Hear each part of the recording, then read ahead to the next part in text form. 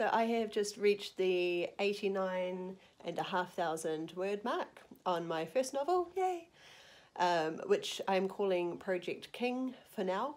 It's kind of the working title because my character is called Miles King, and I kind of know what I want the title of the book to be, but I'm not going to reveal it until I know for sure, which will be at least after I finish the first draft, and maybe even later than that. I just need to really see if it works. And the way that I'm doing the pacing of the time, because the novel is based around a central character. I mean, it's a complete work of fiction, but it is set in Auckland, which is where I'm from, where I grew up. And we pick up in the 60s, which I was not around for, but that's where we meet the character, and then we keep jumping ahead a few years at a time. Sometimes we spend a bit more time in a particular year or a particular snapshot in time. Sometimes we jump ahead quite quickly. So I've just written, I guess, the main event. I guess in some ways it's the climax of the story, kind of a peak point of the story. So we are currently in 1988. Say hi. My book is divided into separate parts. Because I've already got a lot of chapters, so the parts are divided up by the years. And so whenever I start a new part, it kind of feels like I'm starting all over again, and I have to set the scene of where the character is at and all the other characters in the story, and I know what needs to happen, but I have to sort of plant the seeds to make all of these things come together to create these events and so on.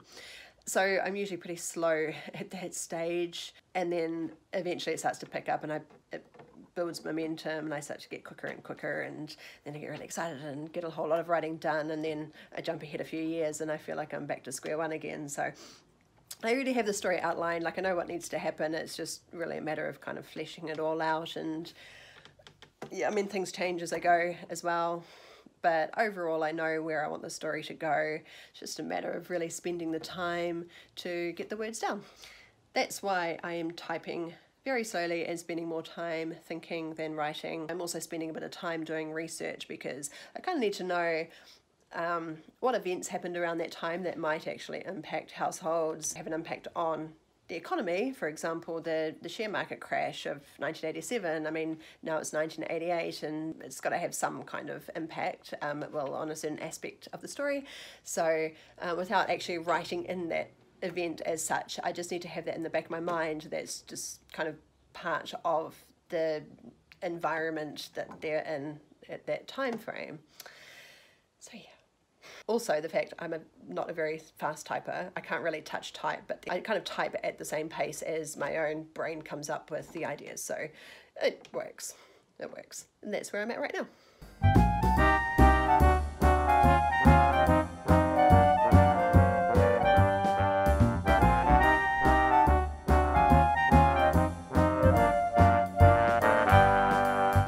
So I kind of figured that if I'm going to bring in any details, factual details into my story, because it is based in reality, and even though the story is fiction, you know, there are some details that are true. I figured that I should at least try and make sure that my details are accurate and fact check and so on. For example, I needed to know what was on TV on a Friday night at 7:30 in 1984.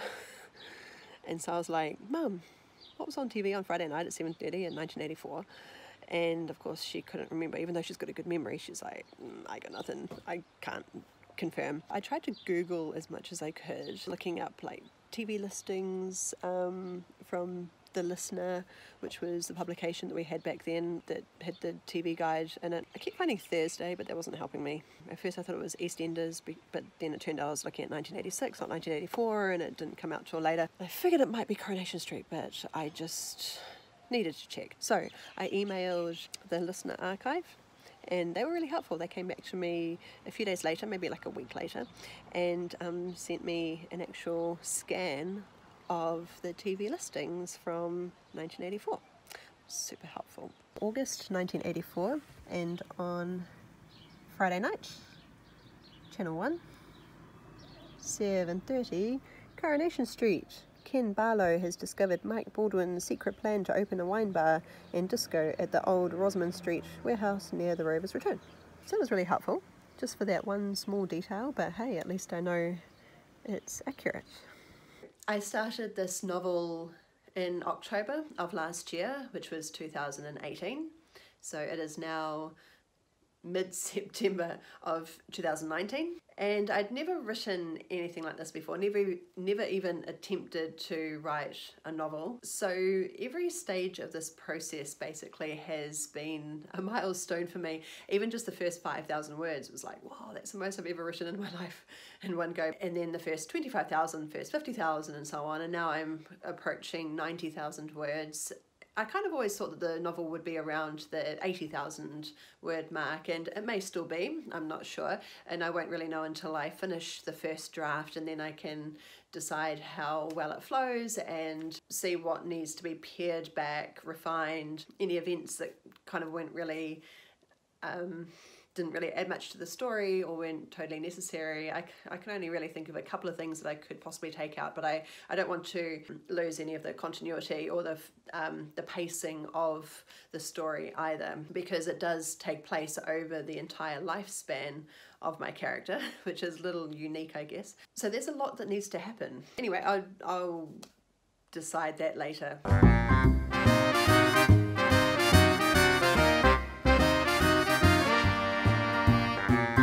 I basically outlined the entire story really when the first idea came to me and I actually started planning it out. So I've always had a general idea of the entire picture of what the major events are and how the character develops. Of course, it has changed a lot as I've gone along, but the general skeleton, the bones of the book are still there. Yeah, it's quite interesting, the things that have changed, or some seeds I've planted that I didn't even really know were going to be important later. They were just kind of anecdotal things that all sort of came together. So I have been using the app Ulysses, which has been really helpful for my writing, because it's over such a long time span. I have divided the story into chapters, but the chapters all fall within separate parts, and each part is in a different year or time span. So Ulysses has been really good at helping to manage all of that content, all of these, it's basically sheets, and each sheet for me is a chapter, but it's also been good to have I guess like an organized file system of all the research. I've had to do so much research, partly because of the time frame, and it was a long time before I was born. So I've had to do a lot of research around that. Also, a lot of the themes of the book is not necessarily something that I really knew much about. A lot of the things that my character does in his life are not things I actually know firsthand. So I'm trying to create these firsthand experiences that are not from my personal experience. So that's been really interesting. I feel like I've had to spend just as much time in research as I have actually writing. Maybe more so, actually. And then also there are some creative projects which are really complicated as well. My character is a mechanical engineer, and so I've had to learn a lot about that and what is actually plausible, reasonable in the time period with the resources available, and try to keep it all as legitimate, as accurate as possible, as realistic as possible, but also with a bit of creative flair. The other thing I was going to say is that I have this really cool writing desk. I got it from an antique store years ago. I just kind of liked it. It's got character. And I mean, it's not exactly the most ideal workspace, I guess. I mean, I do have a proper workspace for my graphic design work that I do, which is in another room. But I quite like having this little writing nook that's cute and quaint, and this, it's really rickety. It's like creaky, but I don't know, it works. It's just really cute. All of my writing is done on the computer. I've just written a few notes by hand for little reminders that I will come back to later. There's, I don't know, I guess it's that whole tactile thing of actually getting things down on paper as well. So, I mean, I kind of have, yay, all of these random ideas. So I kind of try to avoid that by actually putting my ideas filed neatly in Ulysses, so that I have, you know, like 1981, these are all the things that are related to that year, and these are the ideas I have for that time period, and this is what I want to happen, and so on. But then some things just kind of have to happen on paper. So yeah, that's sometimes I just like, it's like words I like, or phrases, or things that just pop into my head, things I need to remind myself of later, or oh my goodness.